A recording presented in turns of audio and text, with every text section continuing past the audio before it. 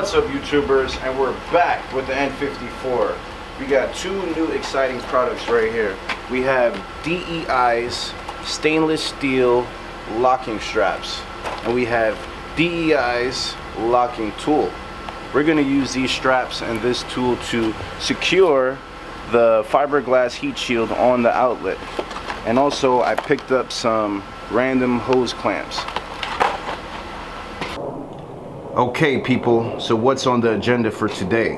So we're gonna replace these zip ties with the locking ties I just showed you guys, and we have a few things to tighten on this side of the motor. For example, this motor mount has to get locked in, the O2 sensors have to get locked in, we're gonna lock in the exhaust clamps, and also we're gonna lock in the intakes. That's where those hose clamps are gonna come in handy.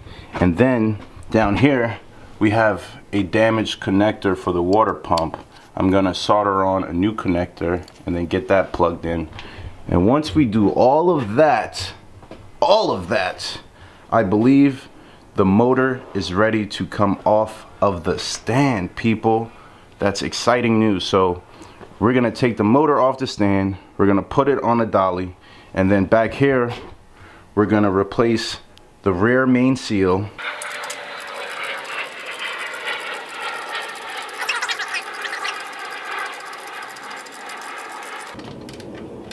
Still going.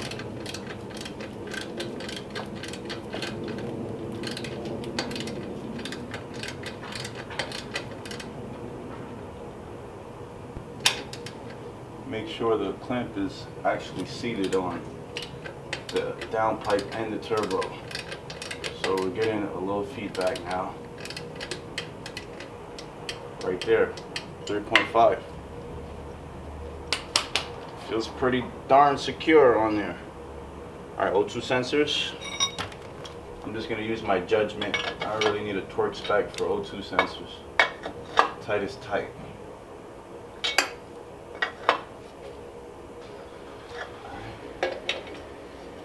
In the last episode, you guys remember I put some copper shield on the threads here in case in the future we got to replace these guys. It won't give us such a hard time to get removed.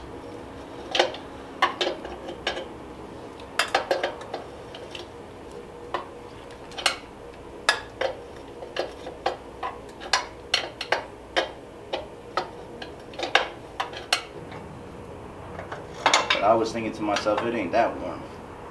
It said it's gonna be 54 on Tuesday, so Tuesday I might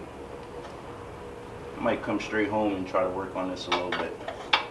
Take advantage of the weather. Alright, we got both primaries locked in. So now we gotta take care of this this motor mount. Engine mount to engine support arm.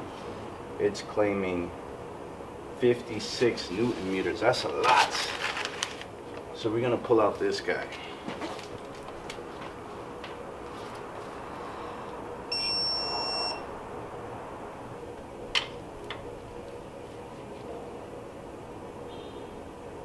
So this thing wasn't tight at all. 50, 56. The motor mount is in there.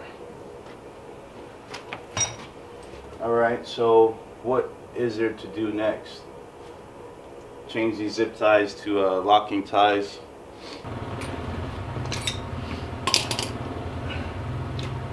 Right, so draw the zip tie close, and this is the locking head, so you want to twist away from it.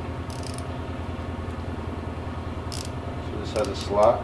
You go put the slot in there, and then you start turning away, and that pulls it tighter. I don't want to collapse the silicone like I said, just snug enough to hold it. So that's good. It's kind of moving a little bit. I'll just do a little bit tighter.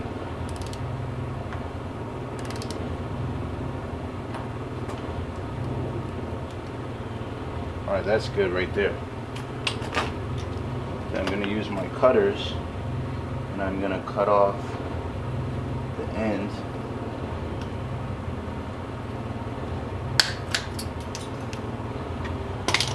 I'm going to use the needle nose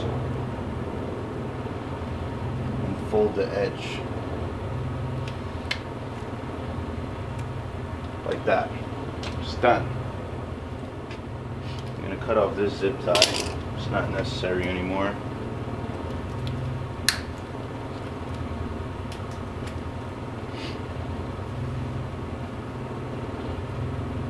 I should be able to remove this zip tie as well.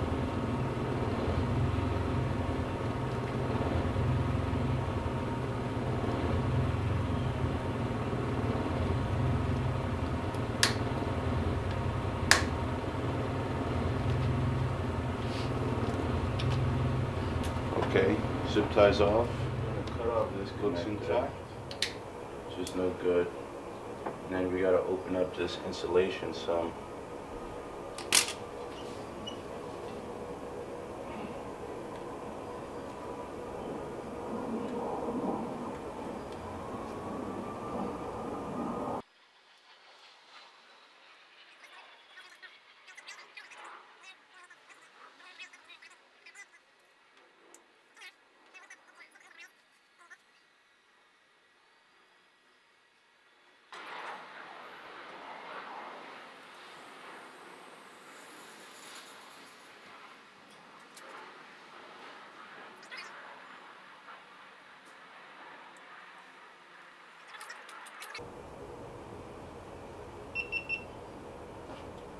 Okay, now you guys can see I have both of the wires overlapping in the middle.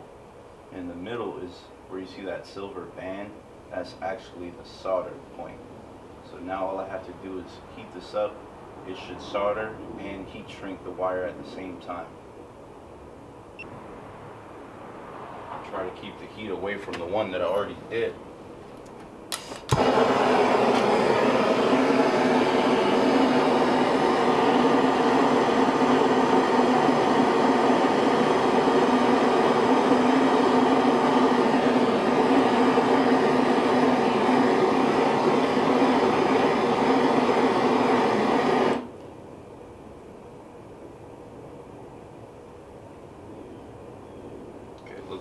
Looked like it was successful.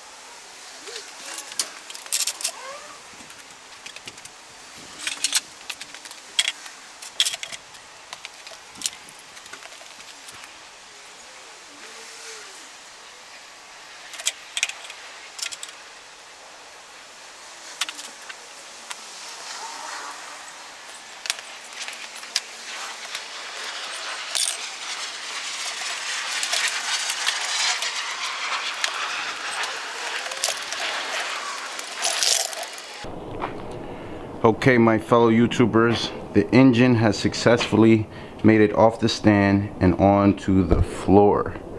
Now, we are going to unbox this flywheel and clutch setup and right over there is the rear seal. You can see there's quite a bit of oil back here, so we're gonna clean this up and change that seal right there. Okay, my YouTubers, so the first step is I'm gonna try to clean all this debris back here. Just gonna try to clean it as best as I could. It don't have to be perfect, but we can make it a lot better than the way it is right now. So I'm just using a brass wire brush, and I have some brake cleaner here. Just try to get some of the big stuff out.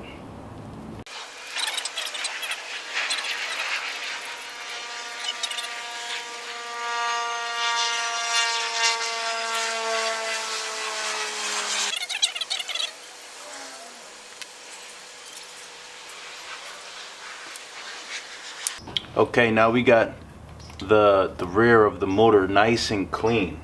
Wow, what a difference that made. It seems to me that this Lucas brake cleaner is a lot more potent than this this Weaver brake cleaner, because as I was spraying, it was just like shooting stuff out of there. Okay, that part is done.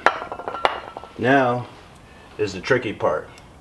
You need to remove this seal without damaging the metal around it, the crankshaft or the aluminum. So I'm gonna try to see if I can remove this.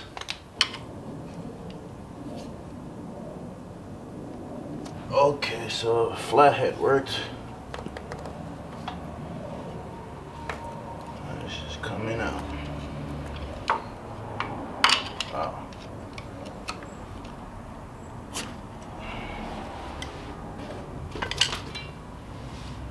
It's pretty thick compared to the one that the guy gave me, so I may have the wrong seal. That's a problem.